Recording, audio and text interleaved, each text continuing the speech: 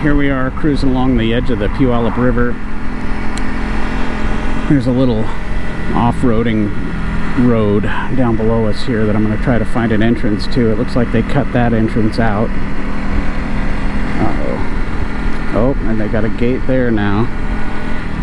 That's too bad. This whole area used to be open for fishermen. You could go down here and you know, park and fish the river, and there were entrances all along this road, and maybe they just closed them all off and we're not going to get to ride it in the sand tonight. That's too bad, but here's the Puyallup River, and there's the previously awesome place to ride.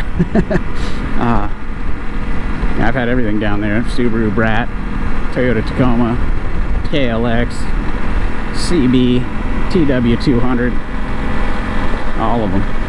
So we'll see. I think we got some entrances coming up right here. See if they have a gate or not. I don't know. It's different, you know. They've done some trimming, so it looks a little sketch. Looks a little sketch. They put berms in. Yeah, they don't want you down there anymore.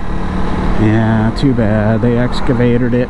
You know, it's probably with all the problems that with homelessness right now. You know, you got to pray for these people and you know, everybody, really, the whole world. But yeah, this they probably had campgrounds down here and leaving trash, and that just closes things. So, you know, be a good steward of the environment, your local trails and stuff, or they end up closed. And you know, that was fun. Day use only, no off-road driving, no camping. So yeah, that's all new. You know, this went for 5 miles along the river or something. You could and every summer, you know, or spring about this time, they mow it, and for a few weeks before the grass gets tall, you can rip through here and you know, go the whole length of it. And there's some big deep sand washes and stuff, and I think, you know, depending on glacial melt and the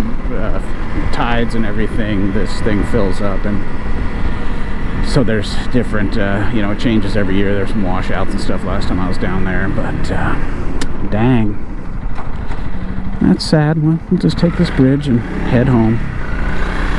And I just hope there's a little narrow spot right down there. Hooray, I love this thing.